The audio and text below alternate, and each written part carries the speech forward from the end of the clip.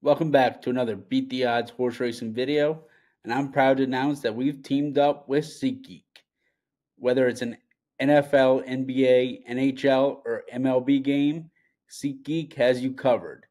If sports isn't your thing, that's okay too.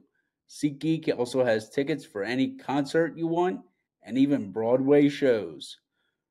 Look for that little green dot that shows that you're getting a great deal.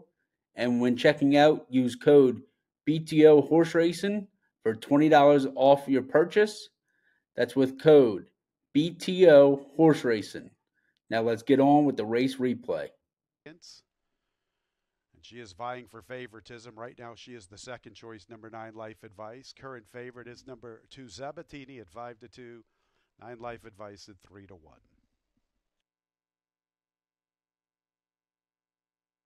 Life Saga moves into post position 11. There's Don't Look Back. Next will be Ain't No Other for Tommytown Thoroughbreds.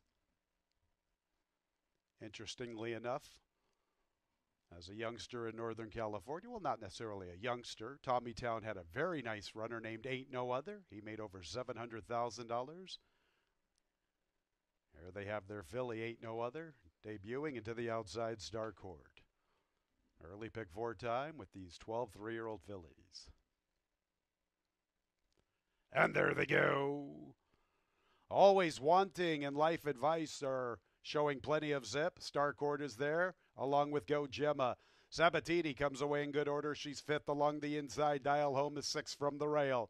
Farther out races Do It Divi. She races with a Life Saga, and they're about 6 lengths off the pace. Better than 3.5 to Ain't No Other, covering Don't Look Back. Feta is second last, and the early trailer is Stay Faithful.